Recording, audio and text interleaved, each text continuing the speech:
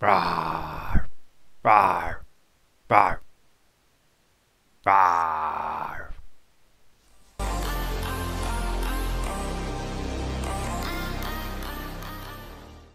Hey guys, Mr. Mac here with another art lesson, and today we're going to be making this cool fold-out monster.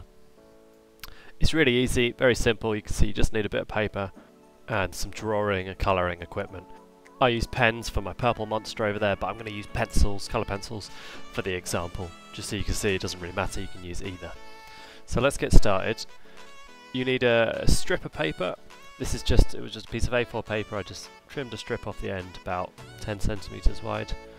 It doesn't even have to be that neat. And then I'm just going to fold it down from the top in half, and then I'm just going to fold that bit that I've just folded down back up again so that it overlaps.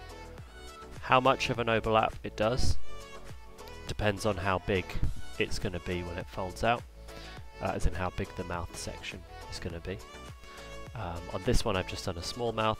On this one you see I've folded it much more, so it's going to have a much bigger mouth. It's completely up to you. Adults or older kids, if you're helping someone smaller do this, you might just need to help them with this stage. The rest of it they should be able to do by themselves. So let's start drawing. Just make sure it's really nice and well creased. And then I tend to just start with a circle or an oval, some kind of shape that overlaps that central fold line. Because you want to draw the top half of the head with like the nose and the eyes and the ears and stuff on that top section, but you want it to match up with the bottom section. So if you start it off all folded up together, and then you can start thinking about what you want to do. You can see here I drew sort of like an egg shape, and then I decided actually maybe I'll have the bottom section be like a sort of slimy, oozy, snaily monster thing. And actually I then developed that a bit further and I started drawing on some tentacles and things. You'll see in a minute. It just means then if those two sections line up neatly, it'll help make the effect a bit more convincing at the end when you go to open it up.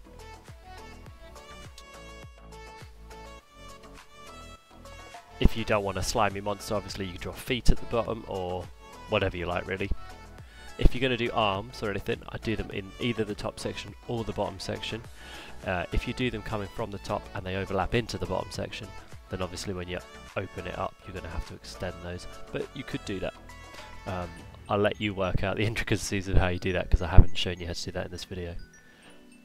So I'm just adding some eyes at the top. I went for some sort of alien eyes on sticks, snail-like things.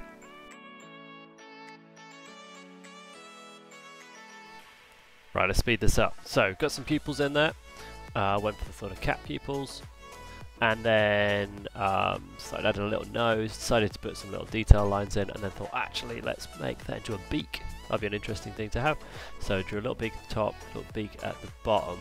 So each half of the beak is in the separate half, yeah? That's important, because you need the gap between the top lip and the bottom lip, or the top beak and the bottom beak, to be exactly where that join line is.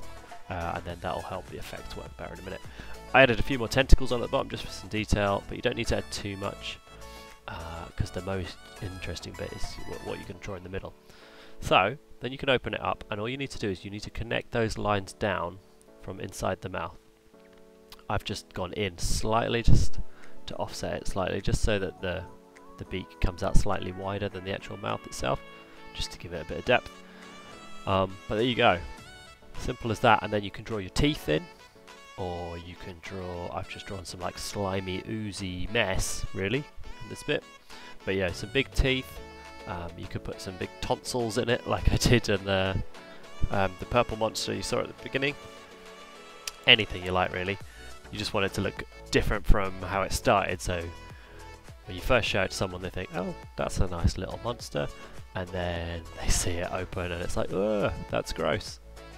Or whatever effect you're going for, it's all good. So, get all your details in there, draw it out, and then we're going to start colouring it.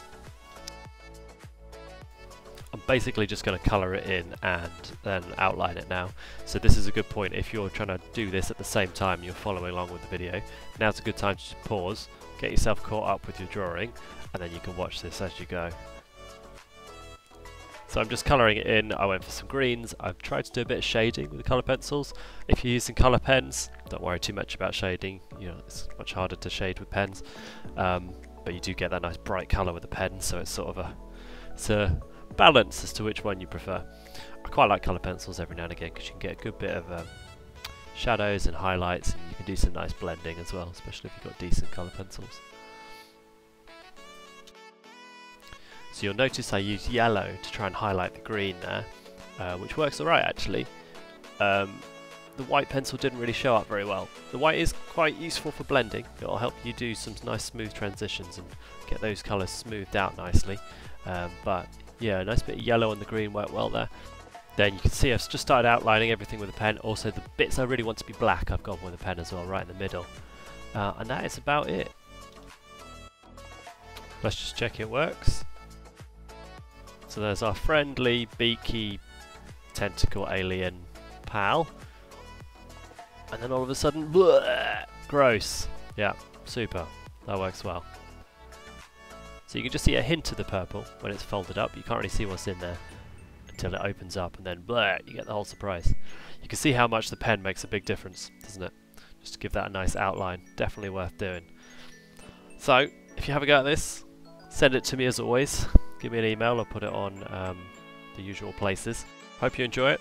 Stay safe, and I'll see you soon.